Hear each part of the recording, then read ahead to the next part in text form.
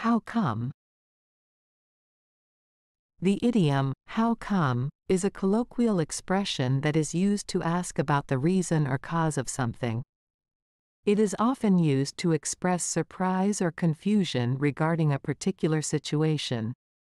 Here are a few examples of how to use how come in sentences. 1. How come you didn't come to the party last night? Why didn't you come to the party last night? 2. How come she got promoted before me? Why did she get promoted before me? 3. How come it's so hot today? Why is it so hot today? 4. How come you never told me about this before? Why have you never told me about this before? 5.